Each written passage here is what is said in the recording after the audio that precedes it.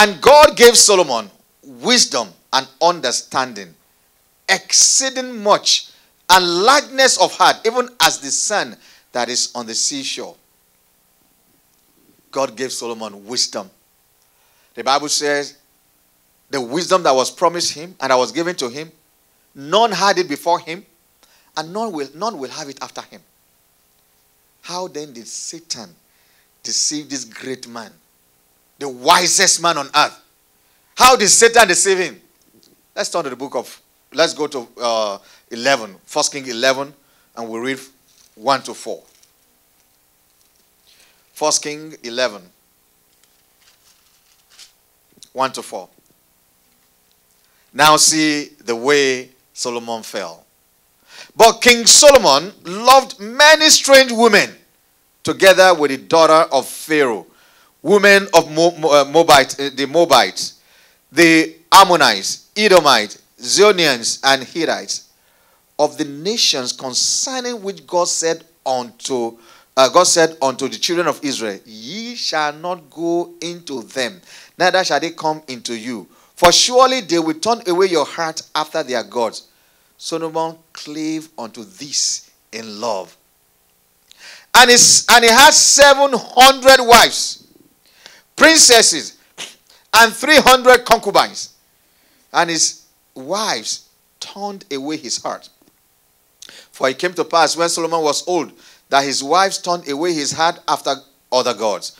And his heart was not perfect with the Lord, his God, as was the heart of David his father. Amen. Solomon, the wisest man on earth.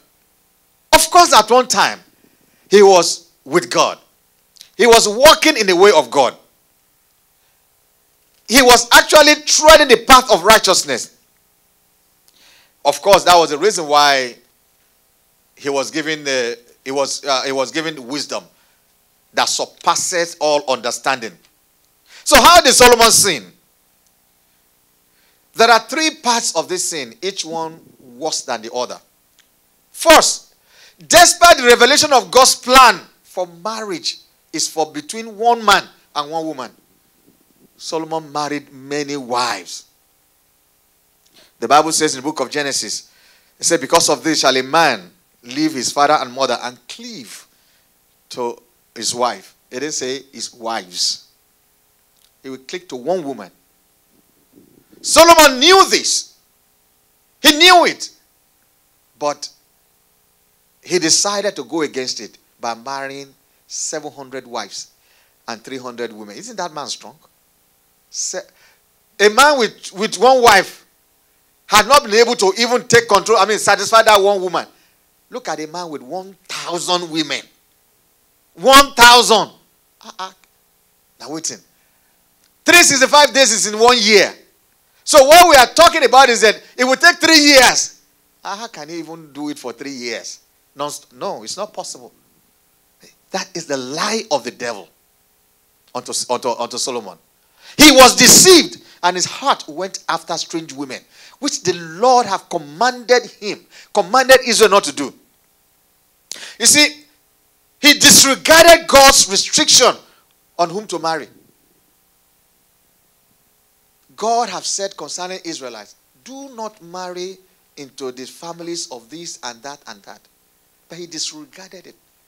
The same women that the Israelites were told not to go into, he went into them and took them as wives. And even as the Lord God has said, finally, number 3, he became an idolater.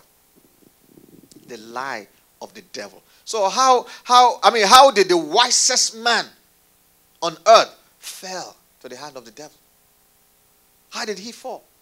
Definitely, the enemy will go to him, excuse me, and he will say, you are the wisest man. You are very wise. Why would God will tell you not to marry just one? Why will he tell you to just marry one wife? You know how you can do it. But you know how to go about it.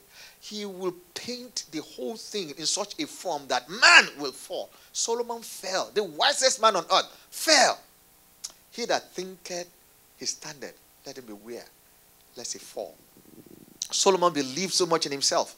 believed so much in his wisdom. We saw the exploit he did with his wisdom. We saw how people from all over the world came in order to hear him speak of his wisdom. But he fell. He fell. What about his father, David? We all know about David. God called him a man after his own heart. He was absolutely the greatest king in Israel. But David fell also. 2 Samuel chapter 11. In 2 Samuel chapter 11, verses 1 to 4. You see, the case of David is something that rubbed up on Solomon. Because as we know, David himself took so many wives, just as his son. I charge you as a man, what legacy are you leaving for your children? Whatever you do, your child will do. Because they are watching you. If you have a child, your child sees you and does not see God. Your child knows there is God. But because he sees you, he sees God in you. So whatever, no matter whatever he thinks about you, is what he thinks of God. Take heed, lest you fall. If you lead your child astray, if you become things that you are not supposed to become, your child is seeing you. Take it or leave it. One of them would take the same footstep that.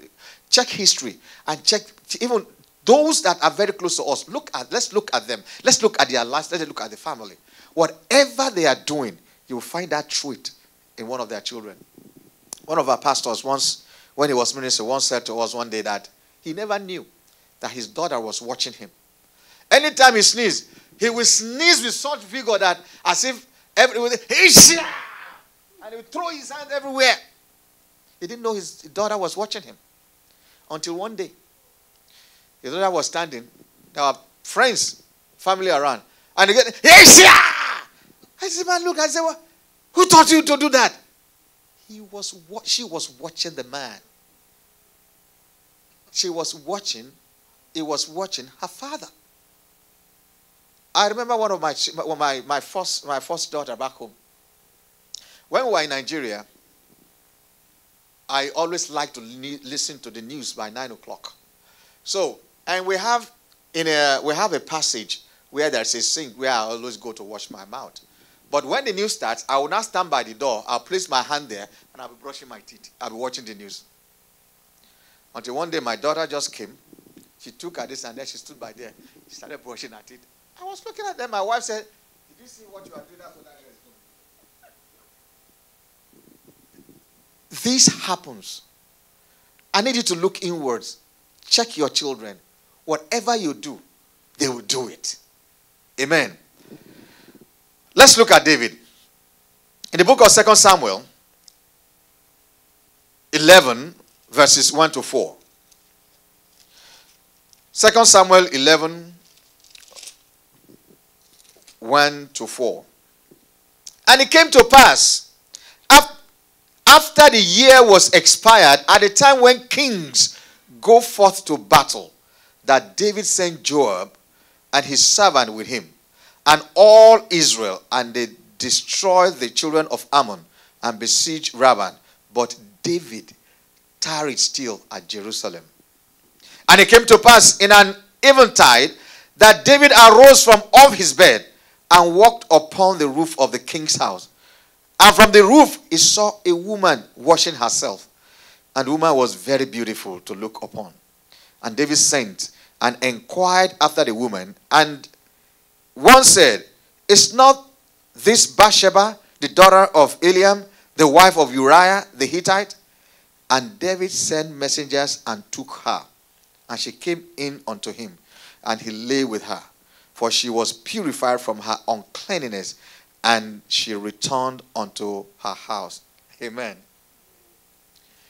At a time when kings were going to battle, David was fighting his own battle on top of the roof. At a time when men of war were at war, David was lusting after another man's wife. He pondered within himself, having sexual relationship with that woman, he pondered within himself. He imagined it. He examined it. He thought how exciting it will be. I know what Satan will have told him. He has told the same to so many men.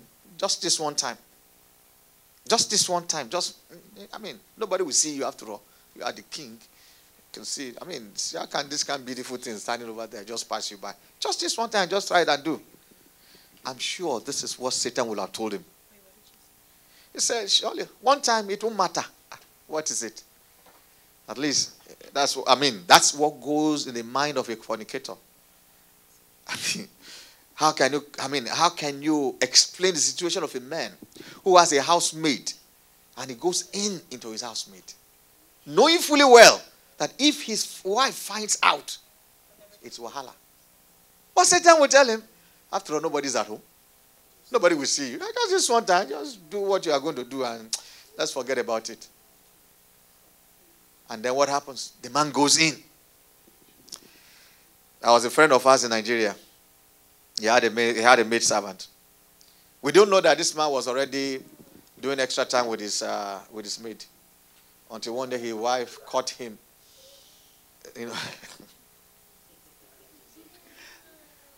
I don't know. The maid was supposed to babysit the children. But he was babysitting this man. Because when the wife would catch him, he was having his hand wrapped around the maid from behind. Or not. How can you explain that?